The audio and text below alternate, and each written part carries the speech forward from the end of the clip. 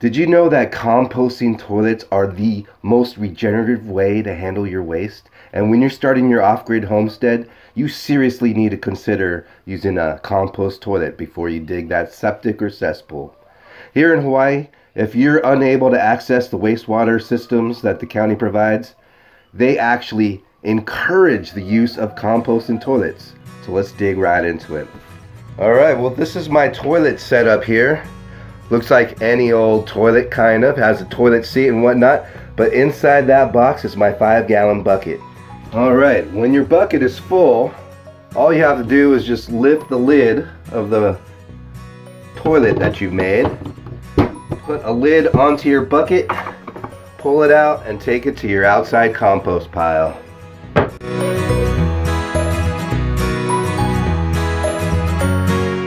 Alright, so this is where the composting action goes down. This is where all the buckets go when they get filled, and they wait until we get a certain amount of them before we fill them into this pallet bin right here. So now we're at that point where we can empty these buckets and fill them into the bin.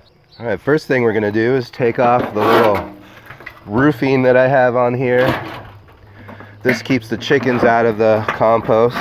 Well, maybe not all of them. Seem like we got a little friend in here, probably sitting on some eggs to hatch, unfortunately. We're gonna have to scare that little guy out. You never know what you're gonna find out here. So that's the compost pile. This is a mixture of leaves and human manure in here. And so far this pallet bin has been in use for about 4 to 5 months now. And we're gonna keep adding to it.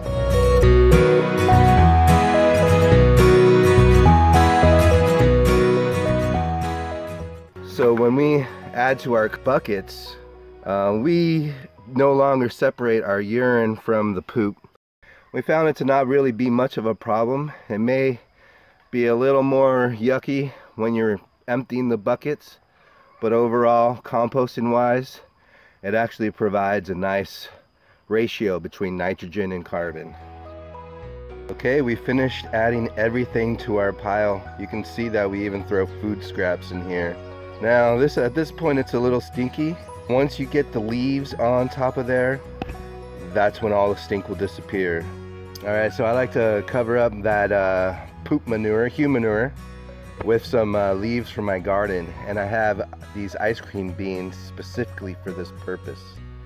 The ice cream bean cherry is a nitrogen fixer. It feeds my other fruit trees, but also I prune it really heavily.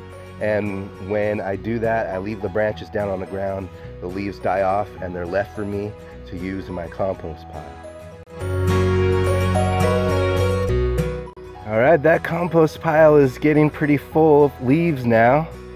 So we're about done with that part, and the smell is really cut down already at this point.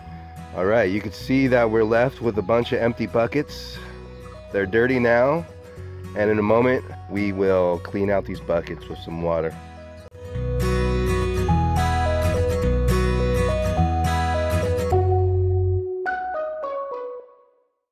Now we pour out the water into our compost pile, and then we're going to give them all a secondary rinse. I'll empty these buckets into just a single bucket because they're not that filled with water compared to the first rinse. And then I'll begin to stack the buckets where I want them to be. And this is where the buckets hang out until they're ready to be used. I'll also give these buckets another rinse as I stack them, just to make sure they're even cleaner. We've cleaned the buckets, we put leaves over our waste, and now all we got to do is put the metal roofing back on to keep it safe from the chickens.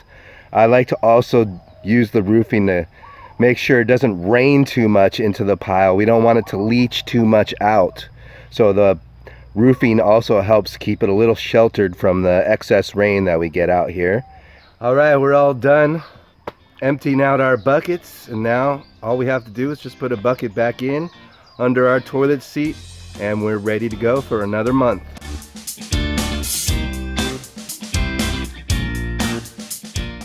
Okay, I like to prime the bottom of the bucket with a little bit of sawdust or peat moss, just so nothing sticks to the bottom when it goes time to cleaning.